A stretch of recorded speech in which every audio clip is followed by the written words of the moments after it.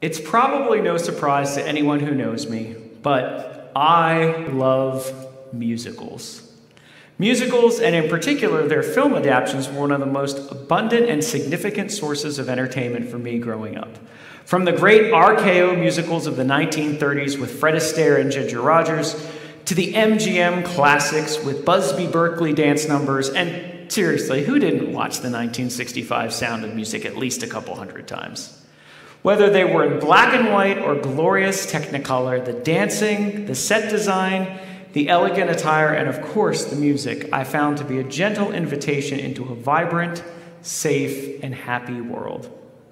Many of these musicals followed a fairly predictable storyline, which went something along the lines of character introductions, song, two people meeting, a song, those two people falling in love, more songs, some sort of conflict, followed by a song that both resolved the conflict and ushered the couple into a happily ever after. But even though these plots were similar, I found great comfort in the dependable storyline, and of course, the happily ever after. No matter how bad or dire things looked for the stars of the show, it all worked out in the end. Loose ends were tied up, mysteries were solved, justice was served, and our heroes went on to live that happily ever after, sent off with a climactic orchestral crescendo of music and the beautiful cursive writing of the end. Musicals were the ultimate form of suspended reality and entertainment. Do you ever notice how funny it is in a musical how a character could be just talking, maybe in the middle of nowhere, yet all of a sudden there would be an orchestra in the background and the main character would go right from speaking into singing? Ah, this was entertainment. The clown with his pants falling down, or the dance that's the dream of romance, or the scene where the villain is mean. That's entertainment. Many of the great musicals of the 1940s were produced during World War II and served as a much-needed form of escapism for a world devastated by the horrors of war. And while I didn't grow up during that time, I could very much relate to the fact that the world represented in these musicals was certainly comforting. Growing up, life wasn't always nearly as song-filled, joyous, and fair as it was in a Broadway musical. The so-called real world could be a much more scary, dangerous, unpredictable, and messy place, with uneven plot lines, unresolved character conflicts, and rarely those neat and tidy happily ever afters. Even storylines and beginnings and endings were difficult to discern. Entertainment has evolved over the years, and Broadway shows are no exception. In many of these early shows, characters and plots were described as a bit shallow and two-dimensional. Greater character depth and exploration became more and more popular in mainstream entertainment and in Broadway musicals over the years. Characters became more three-dimensional. Conflicts weren't always resolved. Those happily ever afters weren't always guaranteed, much like in real life. And this is where I can see a connection between the evolution of Broadway musicals and the way we can evolve in our faith and understanding of the Bible. Now, bear with me on this because I imagine at least some of you may be able to relate to this experience. When you think about those old Broadway musicals and what could feel like a bit comforting yet shallow and two-dimensional understanding, sometimes I felt the presentation of God and scriptures also paralleled that comforting yet shallow and two-dimensional aspect. In particular, I felt this way when I was presented with the idea that no matter what happened in this world, or to me individually, that it was all part of God's big plan. And just like in a musical, it would all work out in the end. Those times when I, or those I cared for, experienced great loss, pain, hardship, or tragedy, there was often an attempt by others, and in most cases very well-meaning, to attempt to sum those experiences up as it was all meant to be, or it was just all part of God's plan, like a plot device that was moving us all towards a happily ever after. But for me, and for many folks I know, that happily ever after never really came. This is where we quickly move from the shallow comfort of these musicals to the very deep waters of theology and biblical interpretation, and can quickly find ourselves in over our heads.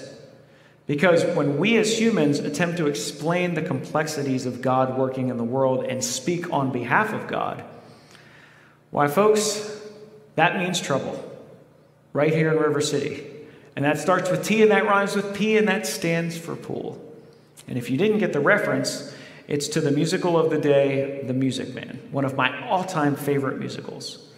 The Music Man was a famous Broadway musical that became a Hollywood film classic as well. In 1957, the Broadway show won an impressive 5 Tony Awards, including Best Musical, beating out West Side Story the same year, and ran for 1,375 performances on Broadway. The cast album won the first Grammy Award for Best Musical Theater Album and spent 245 weeks on the Billboard charts.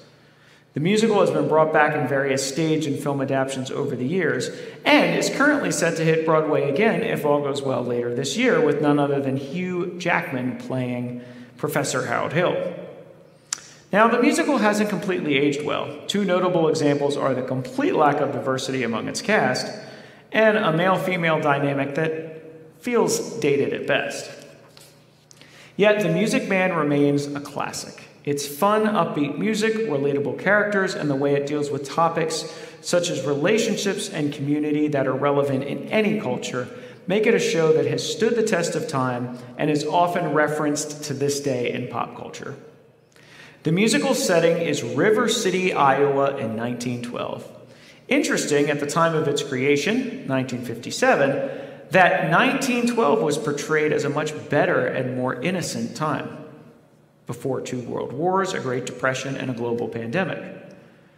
But it's funny to me because it's much like pop culture today, in which shows like WandaVision will satirically portray the 1950s as a much better and more innocent time.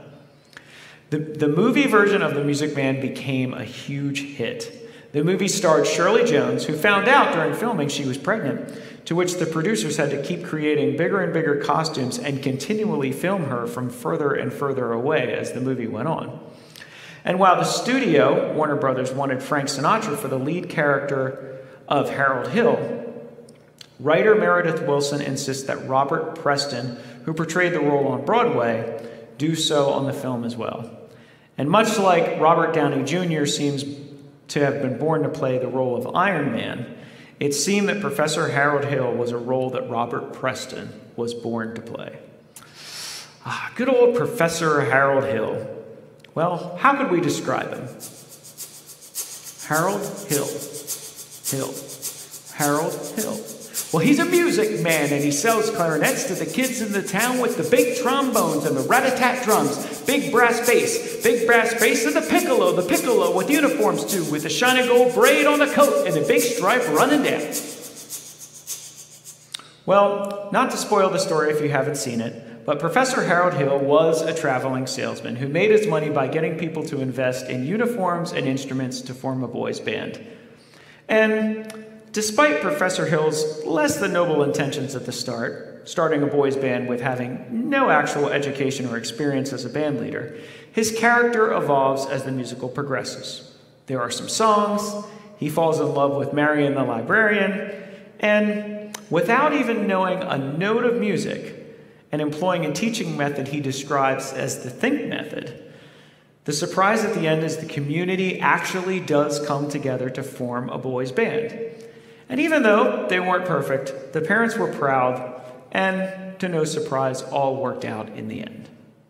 But where does this leave us? And how does this relate to our lives when so many of us seem to be denied that happily ever after that we so desperately are looking for?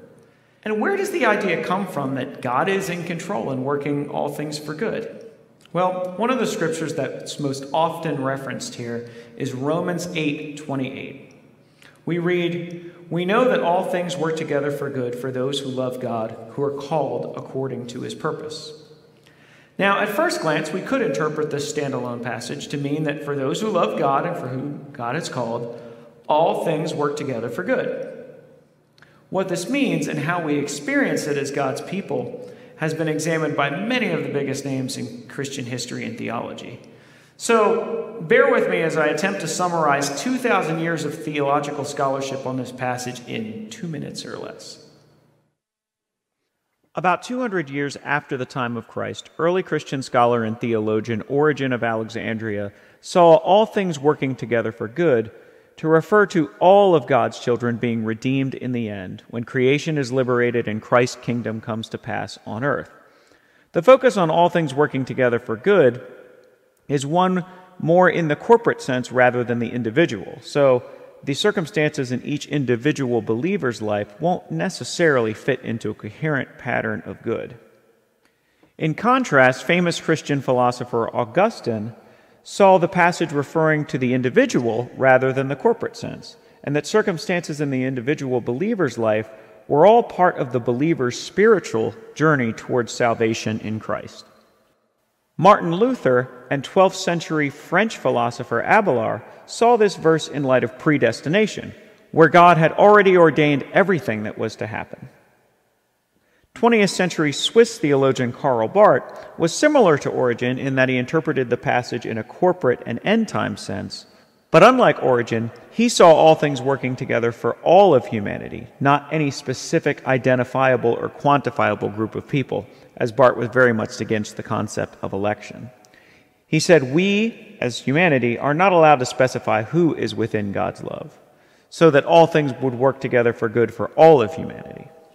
Later 20th century theologian E.P. Sanders, who represented the new perspective on Paul, saw God in this scripture as doing something of cosmic significance and affecting all things, but that individuals will be affected differently depending on whether or not they were believers. And 20th century Chinese theologian K.K. Yeo finds a parallel to this scripture and the concept of heaven in Confucianism. His interpretation states that not all things serve the comfort of the people of God, but all things work together for their salvation.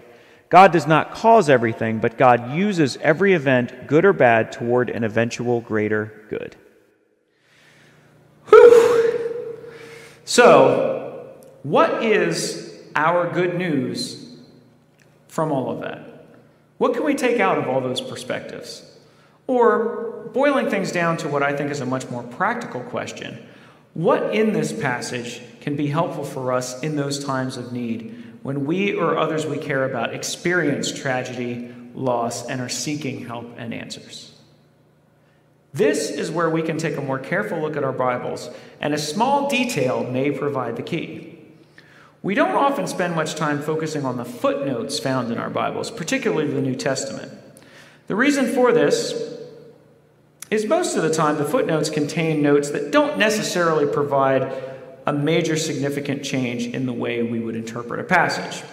In the translation of the Bible that we use most frequently, the NRSV, or New Revised Standard Version, for example, we often see footnotes noting their use of more gender-inclusive language for God or humanity, as opposed to the more masculine language found in the original manuscripts. But if we look at the footnotes of this scripture, we find something very interesting. Because we know it says, Romans 8:28, other ancient authorities read, which means that other versions of the manuscript read that God makes all things work together for good, or in all things, God works for good. In all things, God works for good. This is a case where the footnote can shed a completely different theology on the entire passage. If we use in all things, God works for good, we take the focus on why things might happen and put the focus on God working in light of what has happened, no matter what the reason. Whether they're preordained events that lead to a cosmic salvation or whether it's just individualistic paths to salvation, it doesn't matter. The why isn't the focus. In all things, God works for good. More and more New Testament scholars believe this footnote holds the key to a much better, much more encouraging, and much more Christ-like understanding of this scripture. Instead of our focus being on God's orchestration of events happening, what if our focus becomes, how is God working for good in light of all things? And maybe an even bigger question, what is our role in working with God in light of all those things that happen? In this case, we can turn to Paul to answer this question. Because what is God's embodiment in the world? Us. Paul tells us that we are the body of Christ. We are God's hands and feet, and in the end, in all things, it is in and through community that we experience God working for good. Now, it's hard to believe, but Elizabeth and I have been part of this congregation for over 15 years now. And a lot's happened over the years, and in our times of greatest challenges and needs, I can say without question that we have most experienced God working for good in those things through this community. It has been in the community working together that we most experienced God's love. One of the main reasons I love the Music Man is that even though the community itself experiences its share of challenges, what mattered most was the community coming together for good in the end, unified, working together to create something beautiful. In all things, God works for good. And God works for good through God's people. During this pandemic, we have experienced horrific tragedy. Tragedy that for many has changed us as individuals and as communities forever. But in all of these things, we've also experienced beauty. When we look deeper, we could see God working for good in light of the tragedy.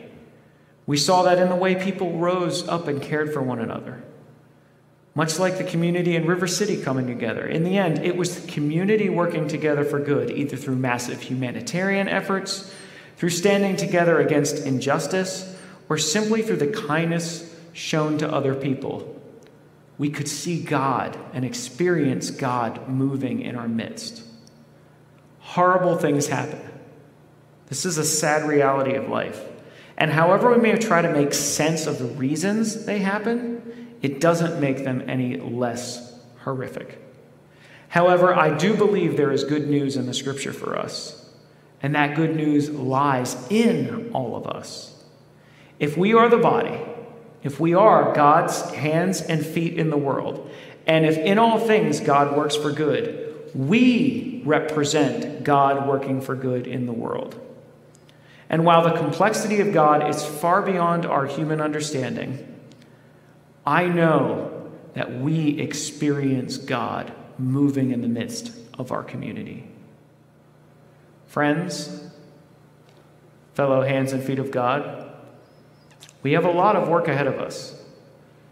We have questions to answer as to how we will be the hands and feet of God moving forward in a post-pandemic world. What does that mean for our leadership, for our building, for our priorities, for us as a community, and for us as individuals?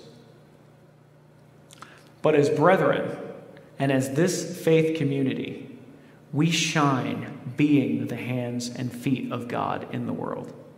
Whether that's caring for those in our community, caring for those in our congregation, or caring for those around the world. In all things, God works for good, and we experience God moving in our midst, loving each other with heart, soul, and mind. And if you don't mind me saying so, that's even more beautiful than 76 trombones.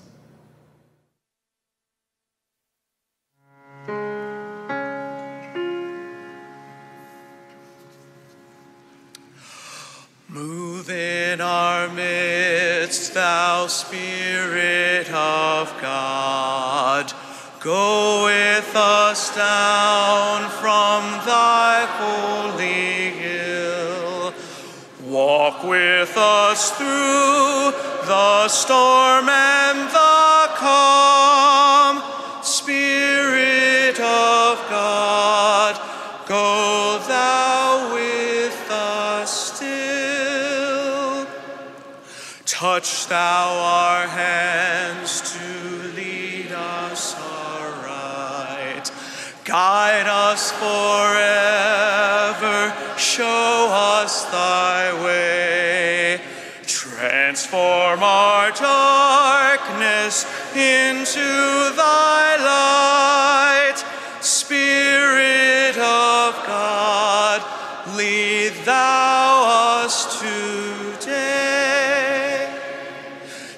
Strike from our feet the fetters that bind. Lift up our lives, the weight of our wrong. Teach us to love with heart, soul, and mind. Spirit of God, thy love makes us strong. Kindle our hearts to burn with thy flame. Raise up thy banners high in this hour. Stir us to build new worlds in thy name. Spirit of God, oh, send us thy power.